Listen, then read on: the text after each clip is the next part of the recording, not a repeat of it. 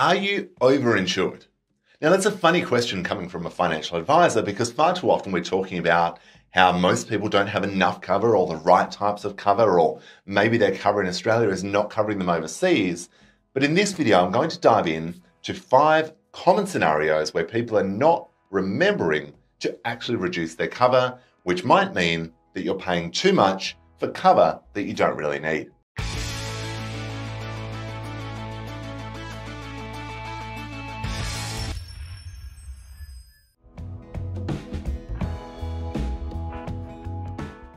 Hi there, I'm Jared Brown. If you're new to the channel, thank you for tuning in.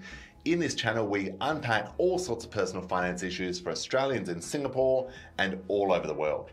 So today I'm going to share with you 5 all too common scenarios that Australian expats face that might mean you actually have more personal insurance than you really need, which of course means you might be actually paying too much. So let's dive in and let's explore if you could actually be reducing your insurance and of course the premiums associated. Number 1, really to review, is have your debt levels actually reduced since you took out the cover? When we look at our life and our total permanent disability cover, we generally want to be able to repay our mortgages, our investment loans, personal loans, whatever it might be, to clear that outstanding debt. Now, if we had $1 million loan when we took out the life insurance policy, so we took out $1 million of life to cover it, but our loan is now only $500,000, that might mean that we can actually reduce our cover if that's all we really need to be able to repay. So that could mean that we could chop our insurance in half. So don't ignore that one.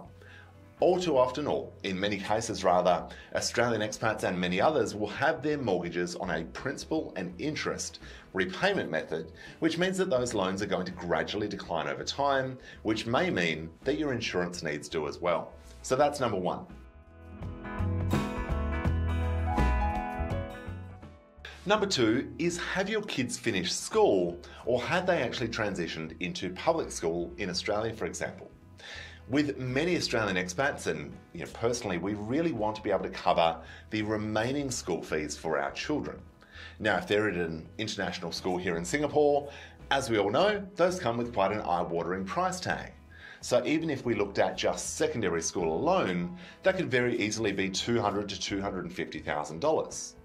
But what if they're actually finished school, or they're back in Australia in public school and that expense is now $500 or $1,000 a year? So that may have a significant reduction in how much cover we actually need. So don't ignore that one when it comes to our life and our TPD cover. When it comes to our trauma and critical illness cover, we may also be factoring in that additional expense of those school fees. In the event that I'm diagnosed with a terminal illness, I would want to be able to still cover those school fees, but if they're now only $100 a month instead of $3,000 or $4,000, that has a significant impact on the amount of cover that I need. So that's number 2.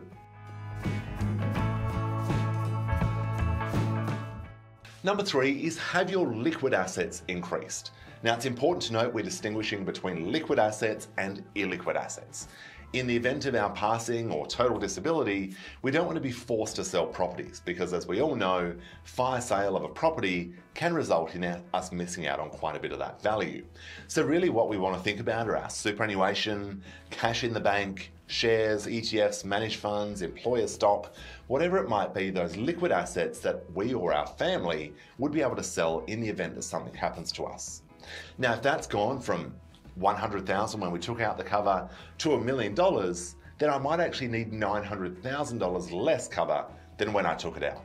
So don't forget to actually calculate those numbers and don't ignore the increase in your liquid assets. The 4th question, or the 4th variable to review, is, are you approaching retirement? When it comes to our life or our TPD or even our critical illness cover, but especially our life and TPD, we're often trying to ensure our income for the remainder of our working life, or at least a portion of. Now, if I'm a year or 2 off retirement, I might not actually have that much income that I need to cover or be able to replace in the event that something happens to me.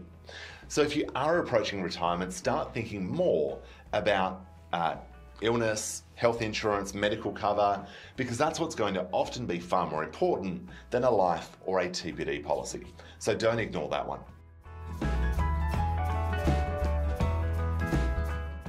And the fifth and final variable to really consider, and we see this one time and time again in Singapore and many expat hubs, is was your insurance actually based on too high a multiple of your income?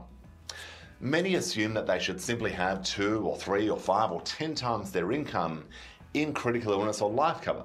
Now, these are often arbitrary and unhelpful numbers that don't really give us a fit-for-purpose insurance solution. Consider you might be on a $250,000 base salary and a $250,000 bonus. Now that gives me an annual salary of $500,000.